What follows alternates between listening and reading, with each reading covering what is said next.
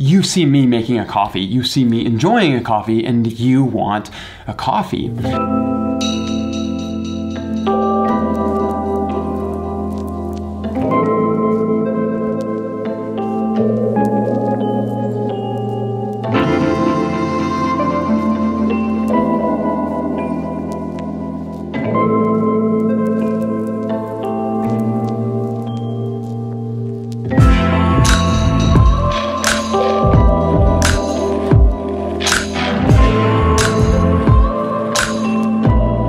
I'm a pastor here in Calgary at Commons Church, but in my spare time and in my academic work, I've spent a lot of time working with the writings and the theories of René Girard.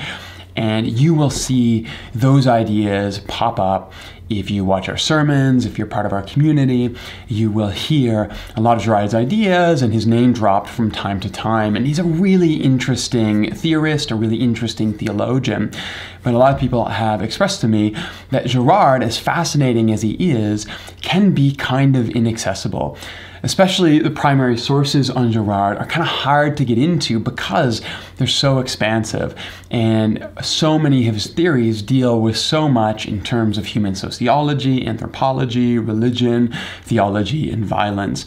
And so what I wanted to do was put together a bit of a series of videos to give you at least a basic introduction to who Girard is, how I interact with his ideas, and then probably most importantly, how they play out in terms of how we're doing theology in our local context here at Commons Church. And so in this video, I want to talk about desire, where it comes from and how it drives us as human beings. After that, we'll talk about scapegoating and violence, the role that it plays in human cultures and societies.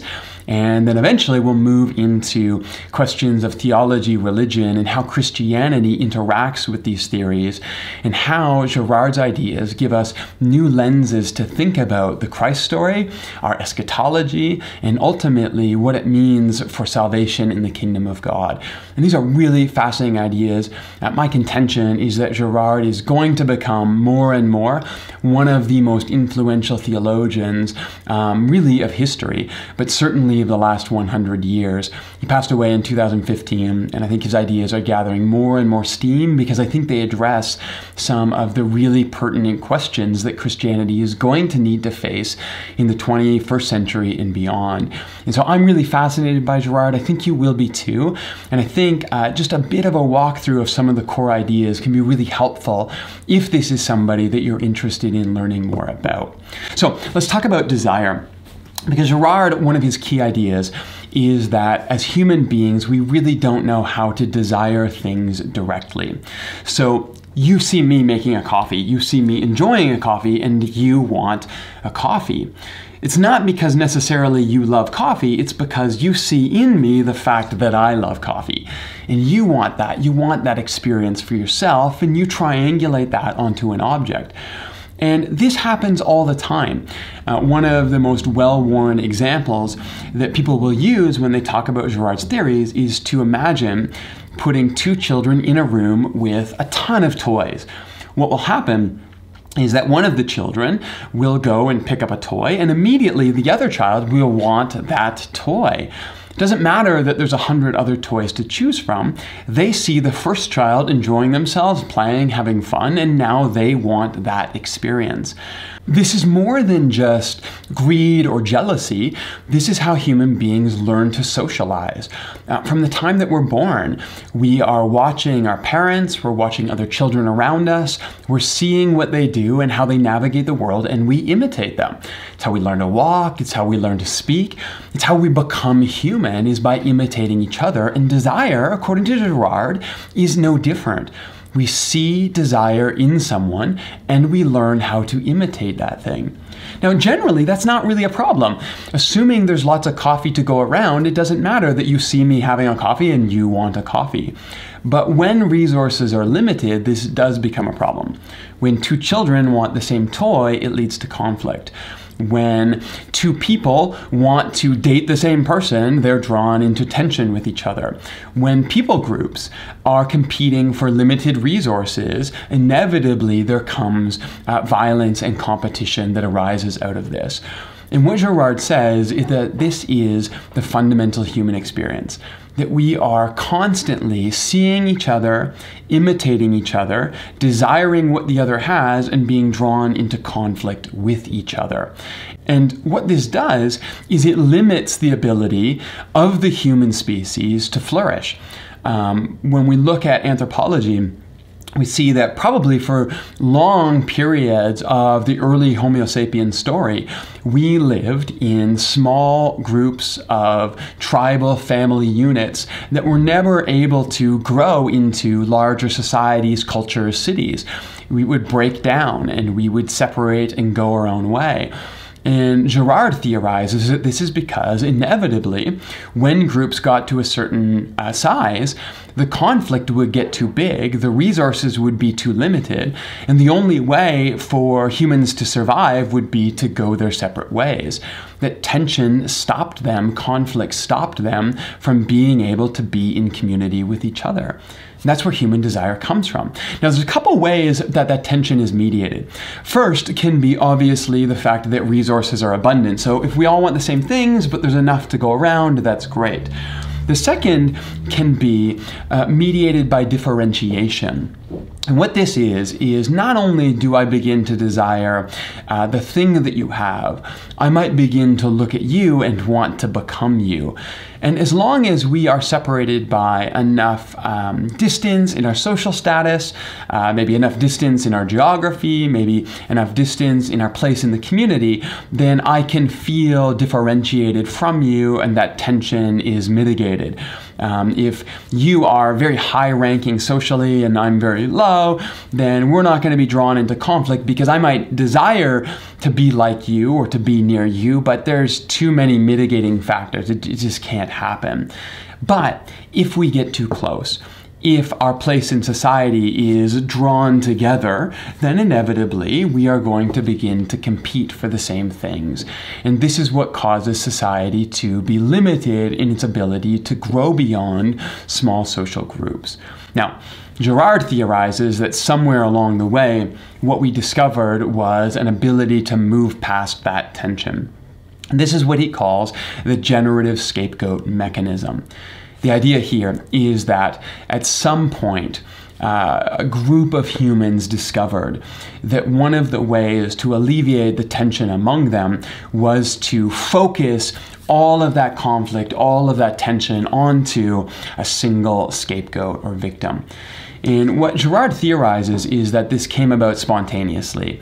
It wasn't intended, but somehow a social group, the tension was rising, the resources were limited, and somebody made a wrong move. They offended somebody. They gathered too much to themselves. The group realizes that one person is maybe a detriment to the group around them, and in anger, the group rises up and they kill that person. He calls this the first murder, the spontaneous murder.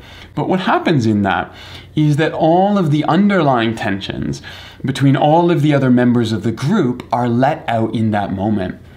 All of their frustration, all of their tension, all of their conflict, all of their latent violence is unleashed on that single person. And you see this all the time in social settings right now.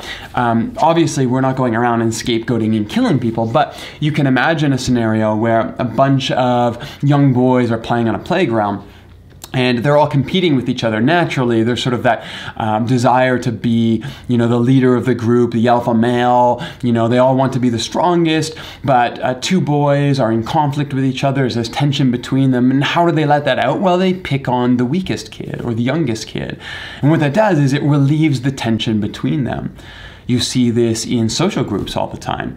We pick on a group that's outside of us. We ostracize someone who doesn't follow the rules properly. An example I've used before that's kind of silly but makes a lot of sense is you could get Leafs fans together and Flames fans together, and they would agree on nothing. Hockey's a big deal here in Canada and in Calgary, and you're on your team, you hate the people who cheer for another team. But the one way that you can get Leafs fans and Flames fans together is to start talking about Edmonton Oilers fans, and all of a sudden we are together against them. Now, I happen to be from Toronto and I happen to live in Calgary, and so this one is extra special to me because obviously the Oilers are the worst, but this is how it goes. once we find a scapegoat, once we find a victim, once we find someone that we can redirect all of our tension between each other toward, we kind of let that out, we laugh together, we celebrate together, we come together as a new, larger group. And that this is what Girard says allows the human species to move beyond the small social family tribal unit and actually develop into societies. Girard theorizes that this is actually the hominization of the Homo sapiens species. And before that, we are really just higher level mammals moving around in family units. But once we discover the power of a scapegoat, and we actually come together in larger groups, well, all of a sudden now we have incredible power at our fingertips. Because together, collectively, human beings are an incredible force for good or for evil, but we're incredibly powerful in the world. And it's our ability to take the tension that is derived from our inability to desire directly and only want things through imitation and redirect that inherent conflict that comes from that towards a scapegoat, a victim, and an outsider that allows us then to come together as larger social groups and unlock the potential within humanity. And that's a really disturbing idea in some sense, to think that everything that humanity has accomplished, everything that allows us to be at our best in terms of our ability to shape the world comes from our ability to exclude and scapegoat another. And that this is really our original sin. It's the murder of our brother. It's the ostracization of another. It's what allows us to move forward into the world with incredible power and ability to shape the world around us, but it comes from an initial murder and a sin. And because of that, we all now owe a debt to original sin. Not because somehow sin is passed down to us in a genetic way, but socially, we now live in a society that teaches us to imitate not only the desires that we see in each other's, but teaches us to imitate the generative scapegoat process that ostracizes another and derives power from it. Peace, what we call peace, our ability to live together in social harmony, comes from our ability to push someone aside and outside and away. And that is, according to Girard, not only what gives us our ability to be society, but that is our original sin that every single one of us owes a debt to. Because again, the only way we become human is by imitating what we see. And every single one of us are born into a society that we imitate. A society that creates conflict by imitating desire and relieves that conflict by choosing an outsider and a scapegoat to push to the margins.